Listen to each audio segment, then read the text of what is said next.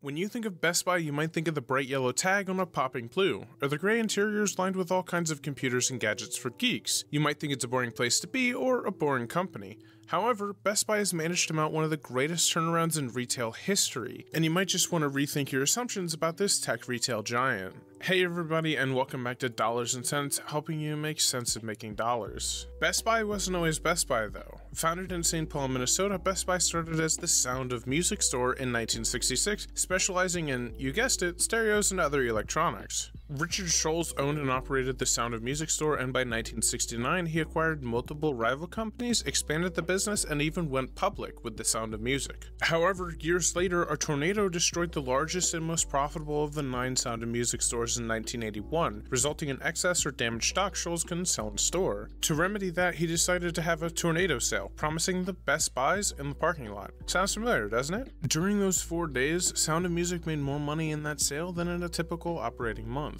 Just 2 years later, in 1983, the company name would change from the Sound of Music to Best Buy Incorporated. From then on, Best Buy would dominate the market, only rivaled by Circuit City. It rapidly expanded, tapping into foreign markets, establishing stores in Mexico, Canada, and eventually worldwide. Best Buy also bought large stakes in international companies, including Five Star, Best Buy's Chinese arm, as well as UK-based Carphone Warehouse, along with many more. On the home front, though, Best Buy opened hundreds of stores across the US and made major improvements to those stores themselves over the years, including a merger with a bunch of geeks. In fact, a squad of geeks who call themselves the Geek Squad. Trained computer technicians, the Geek Squad had already been a staple in the electronics field, specializing in the service and repair of computers and other electronics. This acquisition fits in perfectly with the electronics retail giant and made Best Buy stores both the destination to purchase and repair electronics. Interesting lesser-known fact, Best Buy owns a record label. Formed in 2000, Best Buy created Red Lion Entertainment, a music label headquartered in Nashville, Tennessee, focusing on the next generation of musicians. While there may be no accounting for something like taste, Red Lion is still in operation today and is still owned by Best Buy. Despite all of its growth, expansion, and profit, a different kind of tornado hit Best Buy in 2009, the rise of e-commerce. 2009 saw companies like Amazon start to take over the market, and Best Buy's rival, Circuit City, couldn't compete, shuttering its doors for the last time that year. From then on, it seemed like Best Buy was also doomed to follow in its rival's footsteps, slowly losing both its revenue and market share. Just like it survived the tornado of 1981,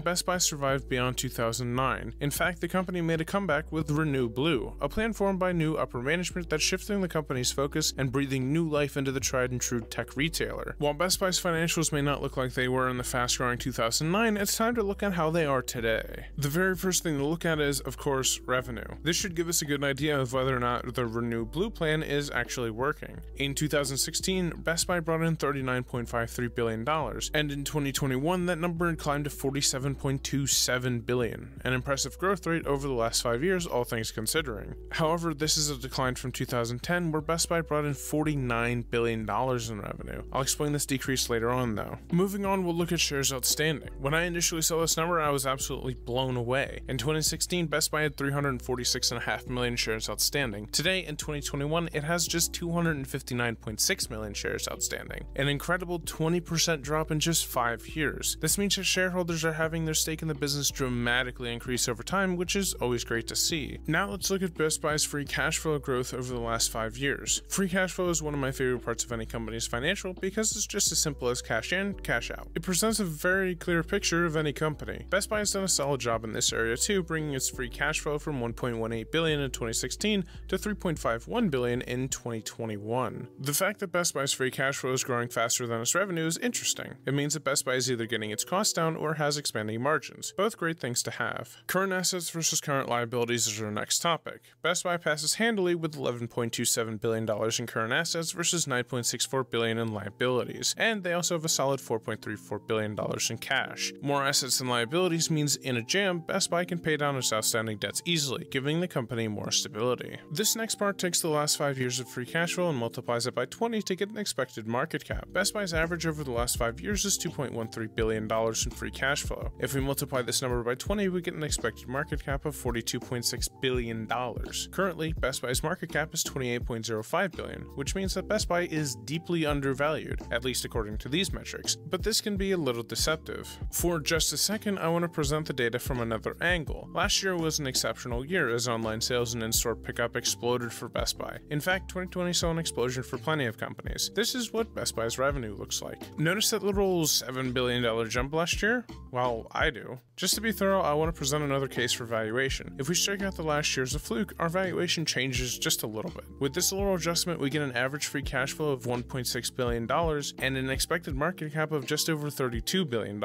Without last year included, Best Buy seems to be selling very close to fair value. It's important to keep this in mind when deciding on the company because I hope this jump in revenue can continue, but honestly, I'm pretty skeptical. Of course, the last two things we have to look at are return on invested capital and the dividends Best Buy pays. ROIC is easy with an impressive 16.7% and last year an astounding 25.7%. This return on invested capital puts Best Buy up with some of the best companies in the world like Apple, PayPal, and Visa. On the dividend side, Best Buy sports a 2.5% dividend yield, equating to 70 cents per quarter or $2.80 yearly per share. Best Buy's free cash flow easily covers the dividends with a 33% payout ratio, and this dividend has been growing for 7 years. Overall, Best Buy has a strong balance sheet. However, my main investing thesis lies in the so far successful turnaround plan Renew Blue, as well as a subsequent Rebuild the Blue, and how it's led to massive changes in the company. After years of struggle, Best Buy needed a change of CEOs. Brian Dunn was replaced as CEO by former Carlson CEO Hubert Jolly, who brought with him Sharon McCollum of Williams-Sonoma as CFO. This change proved to be incredibly beneficial as they introduced the new Renew the Blue plan in 2012. This plan addressed major points such as cost reduction, heavier focus on both online sales and the company's North American stores, and the redirection of the actual store experience. Cost reduction led the Blue Giant to be able to cut billions in costs over the last couple years, but the heavy focus on online sales has been tremendously successful too. This 2018 chart shows the sheer growth of these sales, but it was in 2020 that really highlighted how great the growth actually was. Quarter 2 of 2020 displayed a 242% rise in online sales, topping the list for fastest growing online sales for any company. Another Renew the Blue change came with a heavier focus on North American stores. This also meant divesting a lot of the company's investments in foreign countries and bringing the company out of other nations. It sold 5-Star, taking Best Buy out of China, it sold Carphone Warehouse, which took it out of Europe, and finally last year it closed all of its stores in Mexico. All that are left are the stores in North America and Canada, causing a revenue drop over this last 10 years. That's why Best Buy's revenue chart looks like this. The last part of Renew the Blue came with the transformation of the stores themselves. In addition to the size of the stores being smaller, Best Buy implemented price matching, giving its stores the ability to cut down on showrooming, or when customers view items in store, only to buy them cheaper on Amazon at home. With the reduction in costs as mentioned earlier, this allowed Best Buy to price match to be more competitive in the market. Renew Blue officially ended in 2018, its mission for transforming the company complete. After that, the company again shifted focus to a new growth-centered strategy called Building the New Blue. This new plan essentially doubles down on the improvements made by Renew Blue, with the goal to reach $50 billion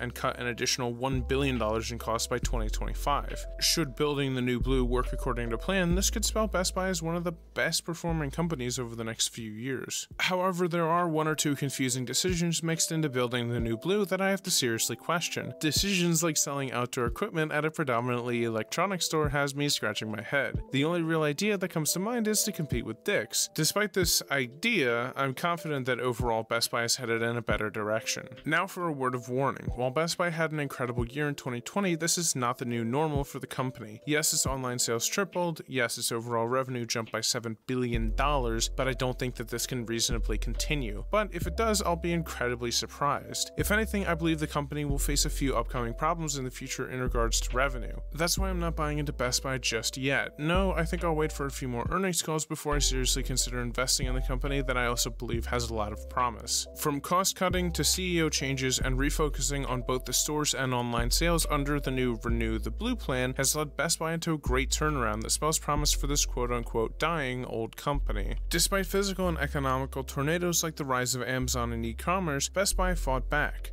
slowly reclaiming a lot of the market stolen by the e-commerce giant. It both innovates and adapts to effectively operate in an Amazon-dominated world, challenging the many assumptions made about Best Buy's future. It bounced back with a promising future ahead, showing us all that it might just be the next Best Buy. If you enjoyed this video on the Big Blue Giant, be sure to leave your opinions in the comments below. Until then, I hope to see all of you in the next episode of Dollars and Cents.